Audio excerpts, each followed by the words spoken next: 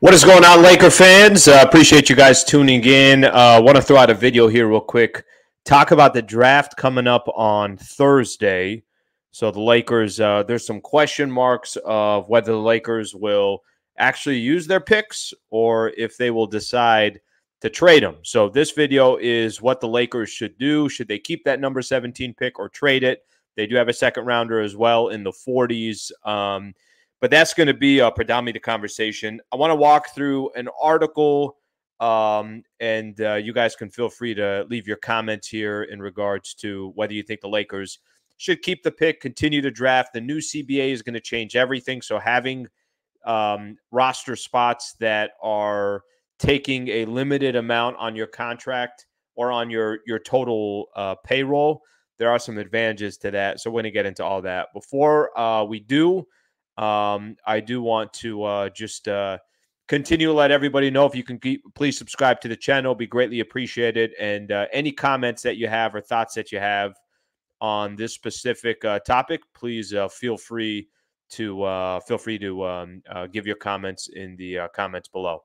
Okay, so this is what I'd like to do. I'm going to share my screen here with everybody and just go through an article. Clutch Points did something. They do a great job. They throw out a lot of good Lakers content as well.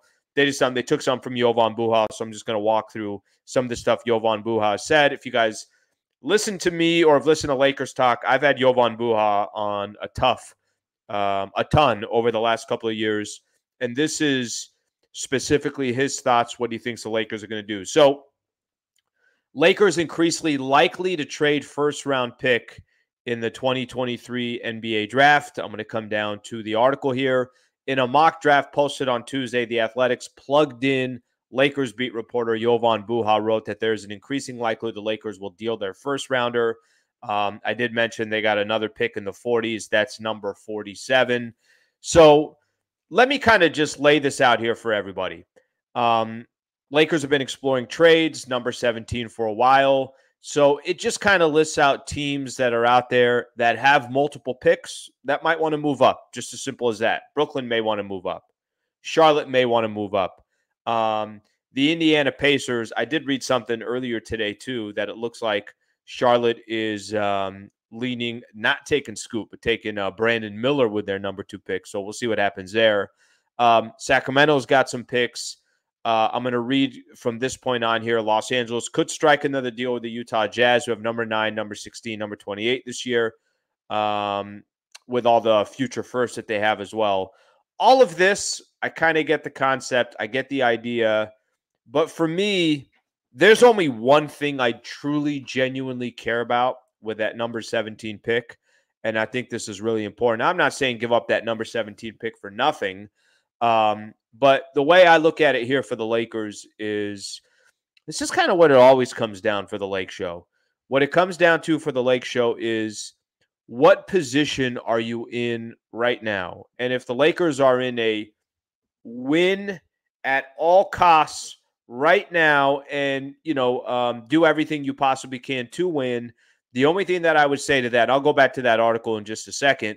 The only thing I would say to that, as far as for the Los Angeles Lakers, what really value does that number 17 pick have this upcoming year? What real value does that number 17 pick have when you're trying to get back to the Western Conference Finals and hopefully beat the Denver Nuggets, which you clearly don't have enough talent to beat the Nuggets? And we see what's going on in the rest of the NBA right now, whether it's the Phoenix Suns that are all in. Don't think the Golden State Warriors are just going to kick back and not pay too close attention and do what they feel like they need to do. And there's a lot of other teams. The Eastern Conference, I'm sure, is going to be aggressive. Some of these other teams in the Western Conference, it looks like the Clippers have a potential path to go get Chris Paul, a better path than the Lakers do. So with all that being said, I'm going to go back to the article here for a quick second. With all that being said, it is, in my personal opinion, that the Los Angeles Lakers, no question about it, should be shopping this number 17 pick and going to go get some players that they feel like can help them for this upcoming season. So I'm going to read the rest of the article here. The Lakers could try to package number 17 with the 2023-24 salaries of Malik Beasley and or Mo Bamba to nab a win now piece. So a couple of those names in there, Buddy Hield, Dorian Finney-Smith. Both of those guys I put on kind of this thumbnail here because those are the two names that sound like could get moved. So let me give you a little bit of an idea here on Buddy Hield. As far as his contract, he's in the final year of his contract. He's owed $18 million, and then he's off the books. Something else about Buddy Hield. He's been associated with the Lakers for quite a bit now. This isn't the first time that we've heard Buddy Hield's name associated with Lakers. It's actually been going on for a couple of years. Remember, the Lakers almost traded for Buddy Hield 2 seasons ago before they got Russell Westbrook. I'm sure many Laker fans wish that would have happened, including the front office, including myself. But Buddy Hield's got 1 more year left on his contract.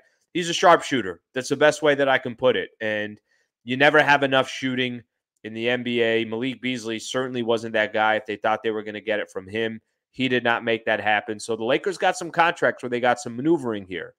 The other one on this list is Dorian Finney-Smith. Now, Dorian Finney-Smith, you guys remember, played with the Dallas Mavericks, got traded as part of that Kyrie Irving deal to the Brooklyn Nets.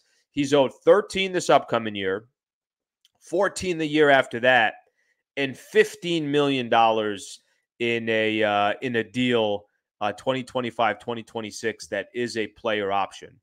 I don't know how you guys feel about these two players. For me personally, Dorian Finney-Smith, first off, let me just say this. Buddy Hield, sharpshooter, sounds good. You can find a way to get him, go make it happen. If I got to pick between these two players, I really, really like Dorian Finney-Smith. I really, really do. And the fact that the man actually plays some defense, the fact that the guy is a player that certainly has the ability to hit down that wide open, that knockdown three-pointer, but the 3-and-D guy, one of the things that the Dallas Mavericks certainly missed once they made that trade for Kyrie Irving, they just didn't have that defender, that guy that can just spot up and hit jumpers.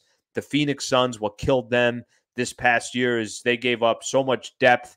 Guys like Mikal Bridges, Cam Johnson, Jay Crowder. I know Jay Crowder wasn't playing for them. That they didn't have the proper 3-and-D guys. And even for the Lakers, who made an unbelievable run towards the end of the season, having a guy like Dorian Finney-Smith, I think, would be a great role player to have on your team. So what really, more than anything else, Laker fans, I'm going to go back to this. I'm not saying just trade the number 17 pick because it doesn't make sense. I'm saying trade the number 17 pick because I'm just don't think there's life after LeBron James will eventually happen. And once that day happens, then everything is going to get figured out from there. But life without LeBron James, I don't think you could be looking at that number 17 pick. If you could go get some real value that can help you this upcoming season, they're kind of in an interesting position where they got Mo Bamba, they got the Malik Beasley contracts where they can match contract offers to go get guys. I'm all about that. There was some chatter about trying to trade for Chris Paul, and the Chris Paul, if you could match the contracts for Chris Paul and the $30 million, in my head, I'm like, what the hell are we doing? No, I don't want to do that. This is where I want to match the dollars. This is where I want to go after a player. If Chris Paul wants to come play for the Lakers because he got waived and he's getting the vets minimum, cool. If not, it's all good. I'd rather Lakers go try to make a move like this and go grab a guy like Dorian Finney-Smith, who I think would be a great fit for the Lakers and would help them next year. And like I said, and I'll say it again, the Lakers are currently in a position where it's not just about, by no means is this just about the Lakers sitting back and planning for life after LeBron James. You're going to do that once you decide, or once LeBron decides that he's going to leave. But at this stage where you know you don't have enough talent right now to run through the West, you got to go get some players and go get some real talent. And I think Dorian Finney-Smith is a fantastic role player. I think Buddy Hield would be a nice fit as well. But between those players, I would prefer Dorian Finney-Smith. Laker fans, I'll throw this out to you guys. What do you think? You agree that number 17 pick?